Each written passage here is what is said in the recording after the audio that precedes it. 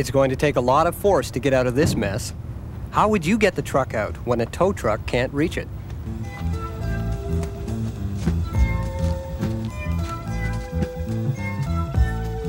When there's not enough force available to do a job, a mechanical force transformer can come in handy.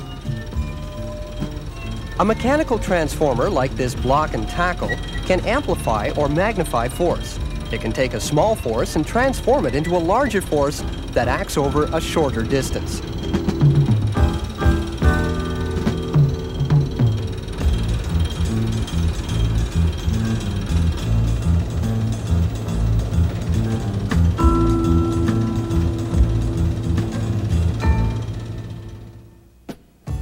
We have seen that in a mechanical system, work is done when force moves an object through a distance.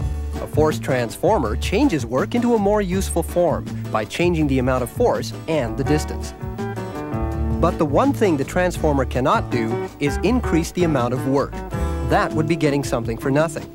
So although the force might be increased, it's at the expense of the distance. Force transformers are usually very simple devices, ranging from levers to pulley systems. Let's look at the first case, the block and tackle. Work is done on the input rope by force pulling the rope a distance. This is the force in and the distance in. At the same time, the output rope does more work lifting the drum by pulling upward with a force and lifting it a distance. This is the force out and the distance out. The force exerted on the drum by the rope is greater than the force he is exerting with his muscles. That's the transformation. But the block and tackle is not doing more work than his muscles. If we measure the distances that the two ropes cover while they're moved, we can see that the drum only moves a short distance while his hands move much farther.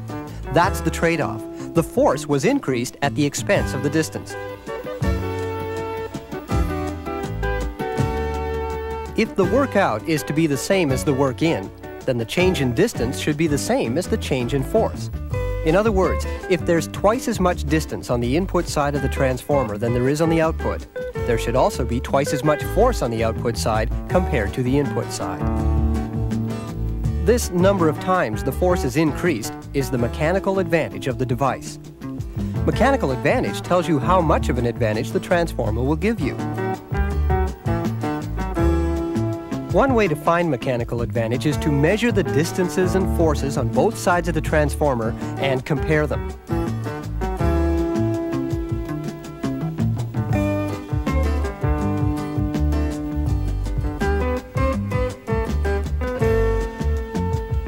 But for the block and tackle, there's a much easier way to find the mechanical advantage.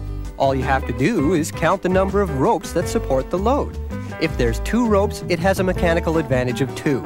3 ropes and it has a mechanical advantage of 3, and so on. It's very convenient that the number of ropes tells you the number of times the input force will be multiplied by the device. Can you see the mechanical advantage of these devices?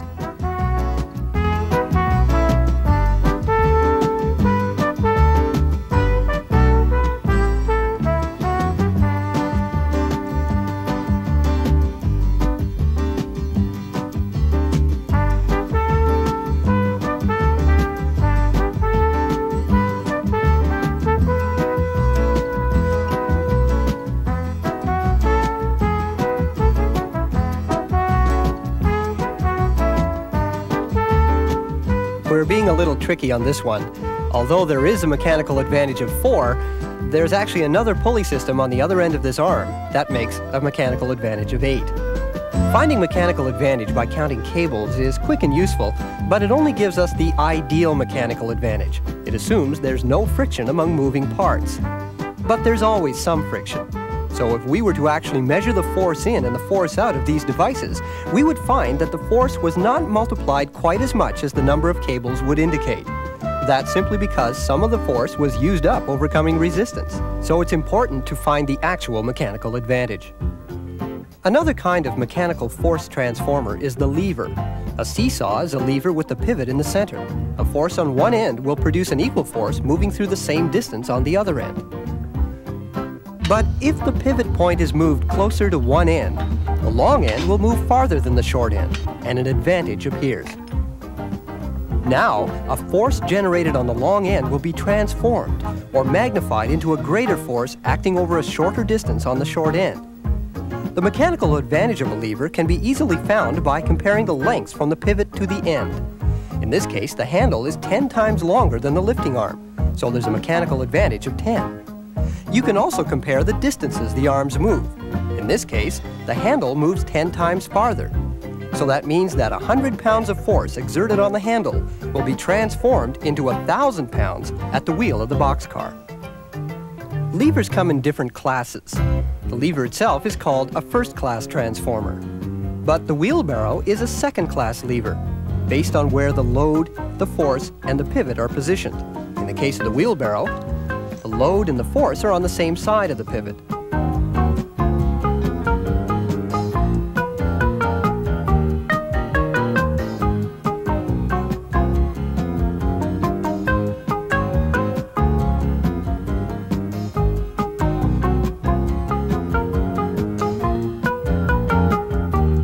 A good example of a third-class lever is your arm.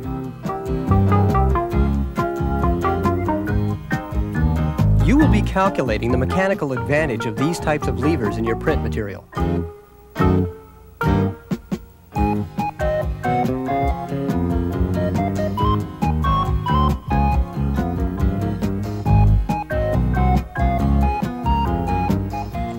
Probably the simplest force transformer is one you've used many times but never thought of it in this way.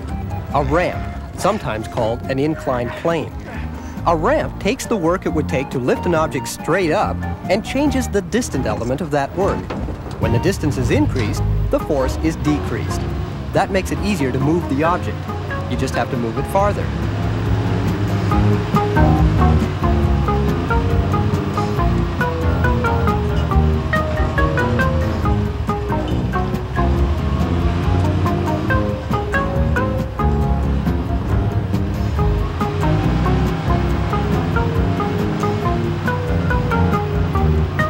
Whatever type of force transformer you use, it will provide you with the advantage you need to do specialized work.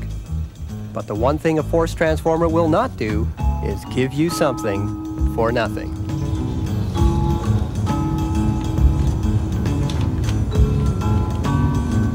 Come on,